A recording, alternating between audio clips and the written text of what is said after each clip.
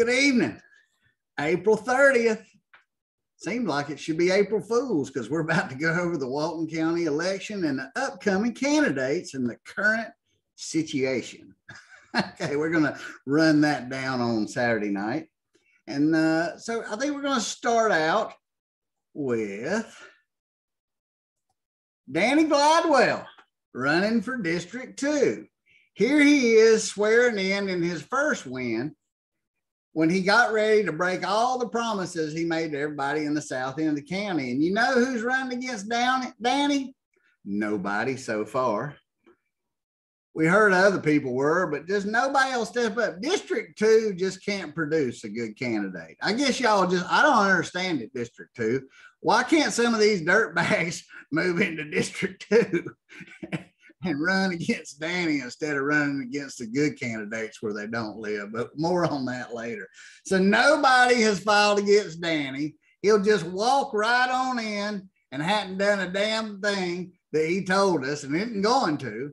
He's not going to punish anybody who's done wrong except the people he got talked into by lawyers. He spent with a temporary lawyer. He basically, even though he's done a few good things, he basically is useless. He's just another yes man who went to the other side. And it'll come out what he knew. He just ain't done nothing about it.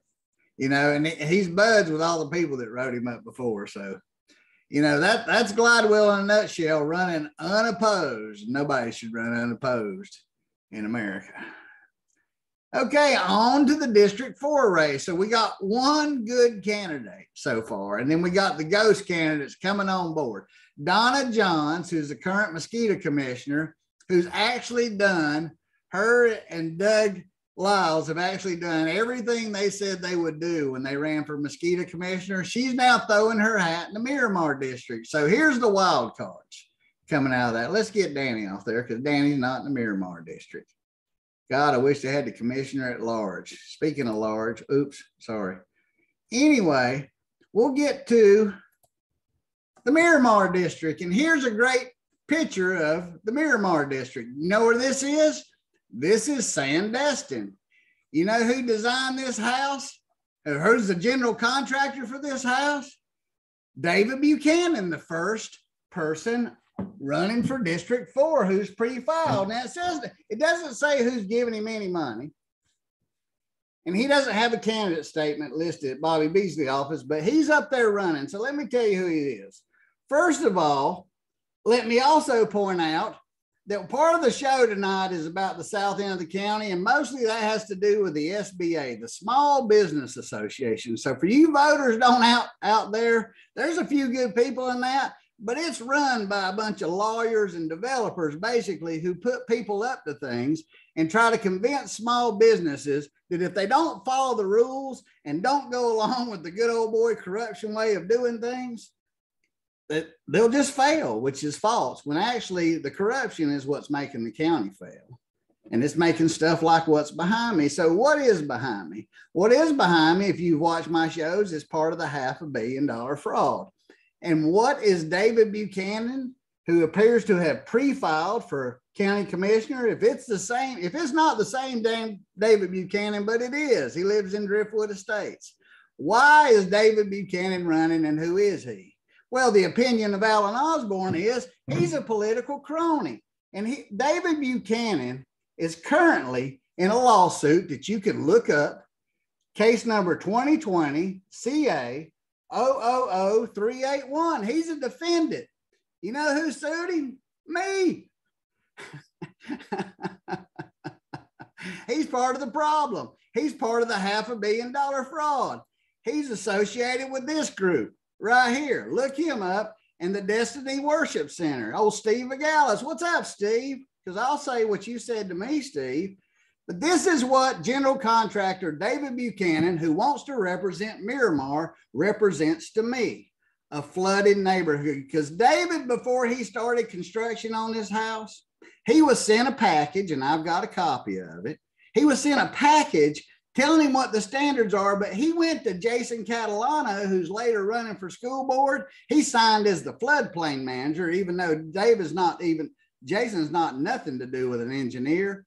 And what they did is, this is a general contractor who's built to, I estimate, and I have an expert report, only 10% of the requirement. And he did it with old Carrot Top. Carrot Top Design, oh, you know who he is. He's this guy.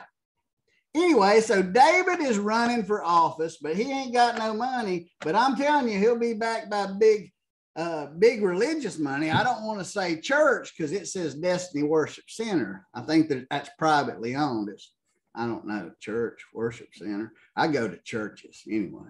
There's a lot of good people that go there, but I'm going to tell you, there's some of that church's money, or some of Mr. Vigals's money, he admitted to me, was invested right here in this property. So I bet he'll be back in Buchanan. But hey, David, have you read the expert reports that I submitted from Dr. Harper, the county's expert, that says this thing's only 10% compliant, but you build it anyway? See, David needs to be in office. That way he can be part of the good old boys, and they can protect him for giving him all these permits on the down low. See, all these code complaints weren't actioned, and he's sitting right in the middle of it. And he's well connected, and you go look him up, and this is a bunch of BS.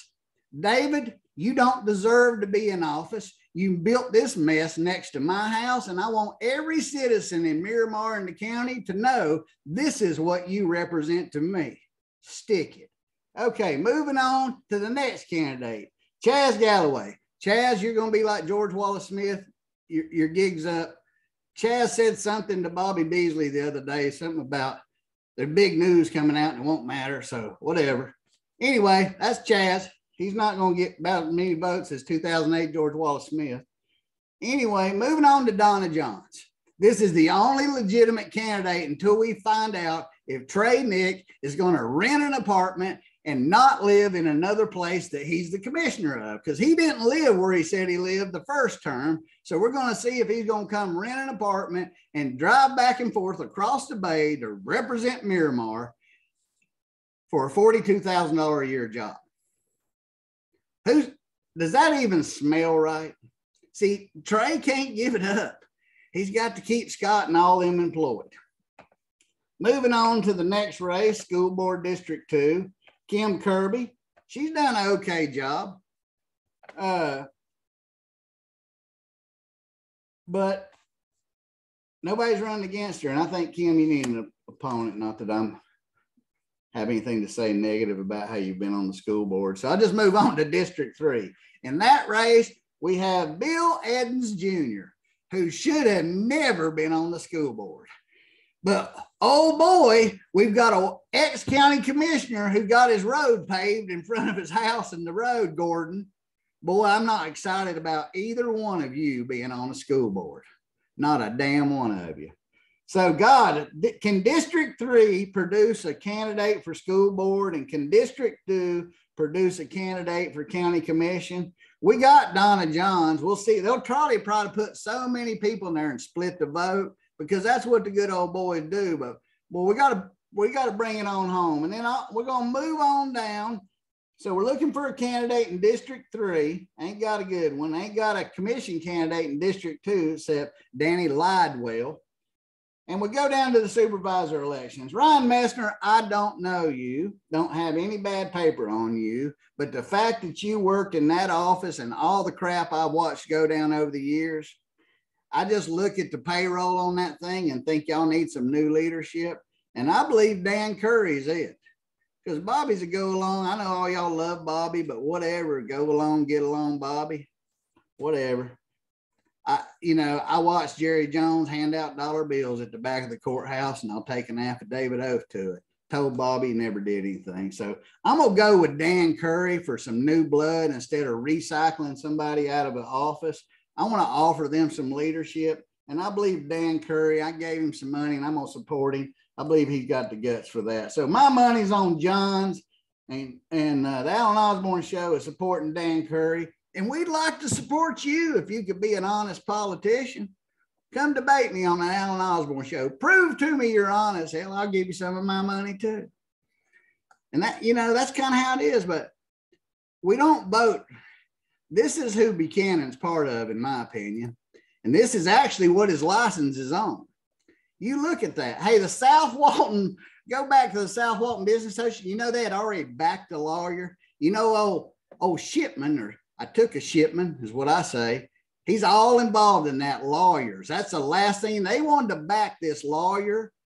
They'd already backed him. And then they found out he had not been a commissioner, or excuse me, a Republican, I believe, long enough to run for office. Does that bother you? I think he was a Democrat, became an independent, and now is trying to be a Republican long enough. Some lawyer. Man, that reeks of you, Felder. Small Business Association, y'all need to quit this crap, because the stuff going on is ruining the county and the Bay. And y'all need to start thinking about this whole community instead of how y'all can make it do what you want it to do, because them days have got to come to an end. We're all sick of the traffic. We're all sick of the lies. We're all sick of the non-enforcement. And I think most of us are sick of this being the only system. The three little pigs in the center and the two guys on the end. Well, Tony's been better on the left, honestly. But Nick, this is a flush right here. Anyway, he's just not helping anything out. But that's the upcoming election cycle on the Alan Osborne show in Walton County. And it's coming to a Walton County near you. We'll see you then. That's the way it was on April 30th, Saturday night on the Alan Osborne show. Y'all keep them straight out there. You hear?